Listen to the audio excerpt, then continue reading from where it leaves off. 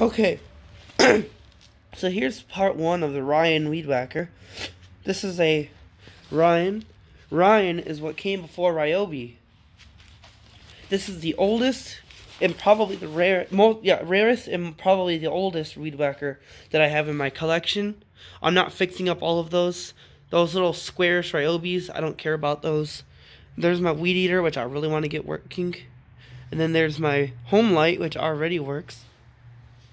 But this Ryan was given to me by a friend, just like that green head trimmer, and then a green leaf blower lost somewhere in there, and then that green Weed Eater. Those are all given to me by my friend for free, and this is a really cool Weed Whacker. I believe, if I'm correct, all I really need to do is just fix this pole starter, put some new gas lines in it, and then free up the throttle, because the throttle's pretty stuck, and I gotta be careful because the plastic's old, so it might break really easily. But yeah, I put a guard on it. I got that guard off of a Craftsman head that I put on that Ryobi. I was gonna get that Ryobi working, but it's a piece of shit, so I hate it. So I took the head off that. This is why even if I see something in the curb and it is not fixable, I still take it, because you never know, you're gonna need parts off of it. So, and I needed parts off that. Put the guard on there. Now I just need to, so yeah, all I gotta do is just gas lines, clean the carburetor, and fix the starter rope. Hopefully it'll work then afterwards.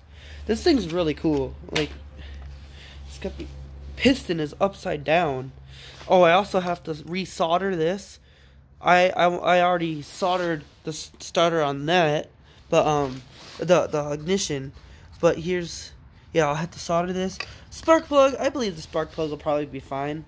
If the engine's not covered in rust and unusable, then I'm sure the spark plug would be fine, but I'm afraid that maybe the engine is covered in rust. But then again, that Weed Eater was outside just as long as this was, and that Weed Eater has got excellent compression and it's very smooth. So I think it'll be fine.